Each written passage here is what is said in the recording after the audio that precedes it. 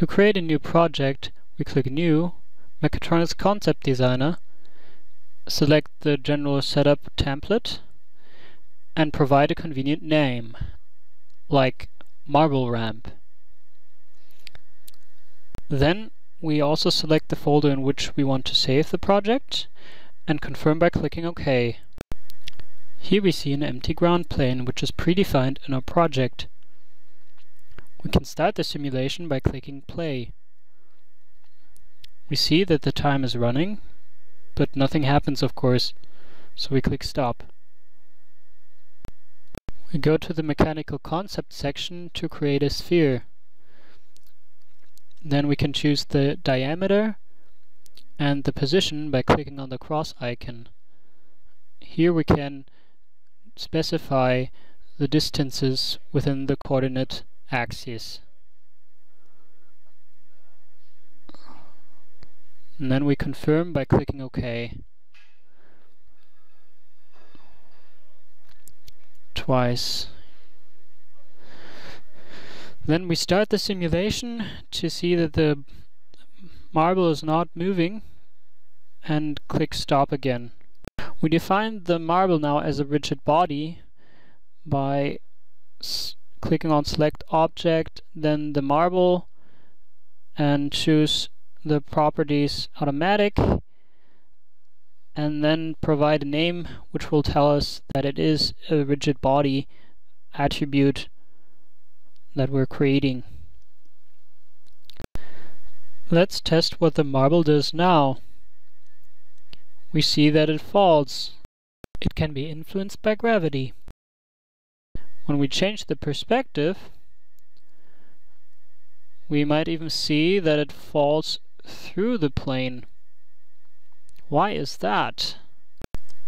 It not yet has the attribute of a collision body. So we select collision body, select the object, choose a collision shape, and give the new attribute a name, like CB for collision body. The ground plate is predefined as collision body already. So when we start the simulation, we see that the bodies collide. They even highlight by collision. The ground plate is not a rigid body though.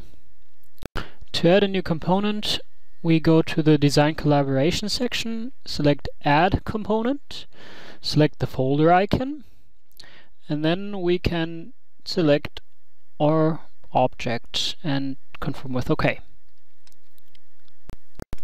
We have to confirm again, and then we want to move our component. Before that, we want to change the perspective,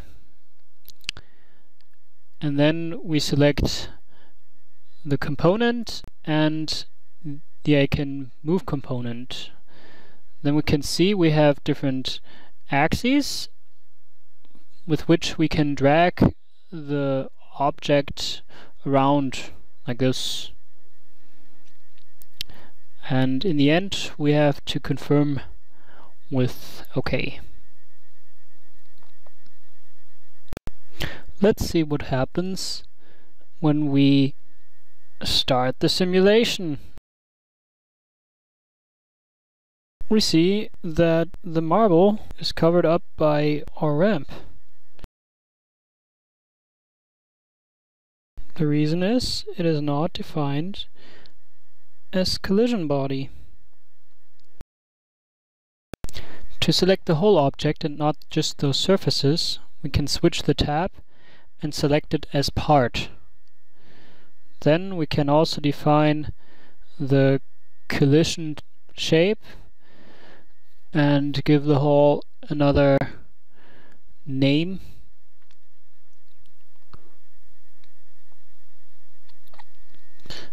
In this case, we want to see that we also add in the collision shape type. If we start the simulation again, we can see that the marble is rolling off the ramp. let's add another ramp.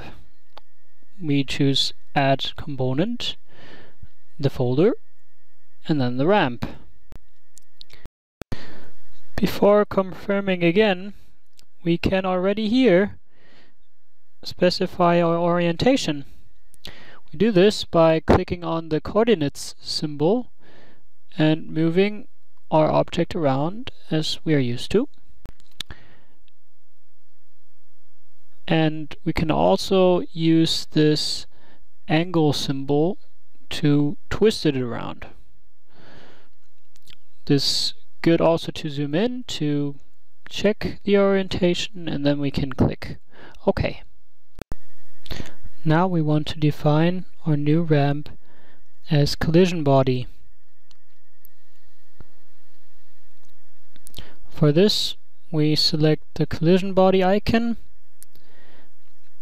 and if we now select the part of the ramp, we see that we select both ramps. To select either one of them, we have to unpack that part file. We can now select the collision shape and give our new ramp a different name. Then we confirm with OK.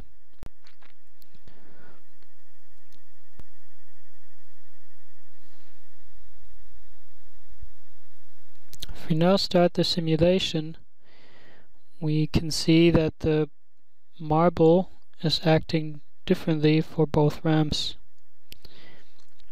If we now want to take a closer look at our properties, we switch to the Properties tab and select our different attributes of our objects.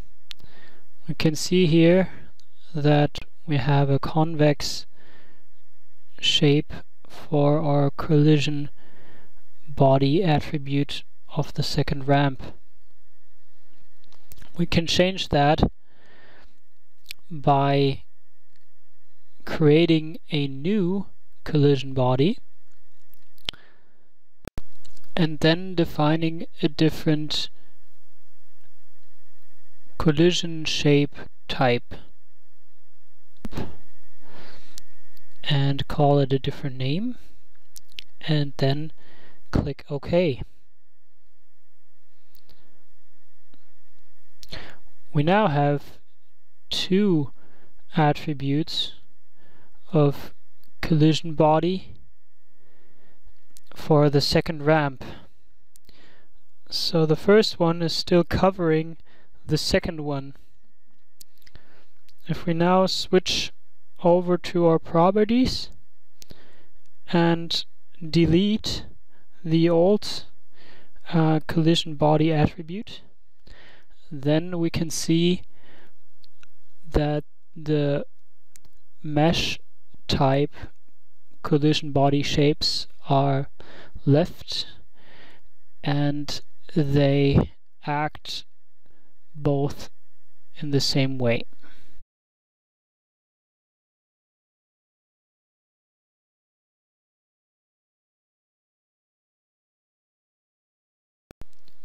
The different types of collision shapes vary in their memory requirements and behavior. That's why a user should consider and evaluate different options pertaining to the desired functionality and simulation performance. What we're now going to do is to compare the behavior of the different friction property settings. So first we're going to right click on the part of the ramps and select copy and then paste it in the same folder. Then we're going to select move component and select a different orientation for the new ones. Having done that, we change our view and want to copy and paste the old sphere, so we have two. Also here, specify a new orientation. Then we still want to define our new objects as rigid bodies or collision bodies. So we select the items, select rigid body, then select it again and define it as collision body with its shape like sphere. The same we do with our ramps as collision body, but we don't have to define them as rigid body because they're not going to fall anywhere anyways. So after we see all the properties that we would like to have in our physics navigator, we can change the perspective and choose a different time scaling so we can see the simulation slower.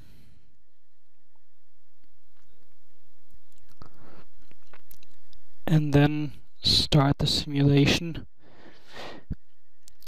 and see that the balls move simultaneously. Then we can define a different color for our second ball and change our friction properties. We do that by clicking on the collision property of our second marble and then select create new collision material and changing its friction parameters. To have a stronger effect, we're going to do the same thing with our ramps. We select the collision material and define it as the new collision material, and then repeating that with the other ramp. After we're finished, we can change the perspective and start the simulation. Now we can see that the marbles move differently. For fun, we're now going to change the friction properties to some unreasonable values, like dynamic friction 0 and restitution 1. And we're going to see that the bouncing is really high